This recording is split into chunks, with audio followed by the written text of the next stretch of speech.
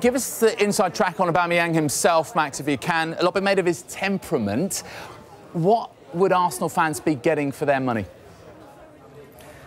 Yeah, I mean, first of all, he's an incredible striker. He scored a lot of goals here in the Bundesliga. And yeah, I think most of the fans here in Germany will keep him in good memory. But you have to know what you get. So he's a player who likes fancy cars, who likes to go out, who likes to party.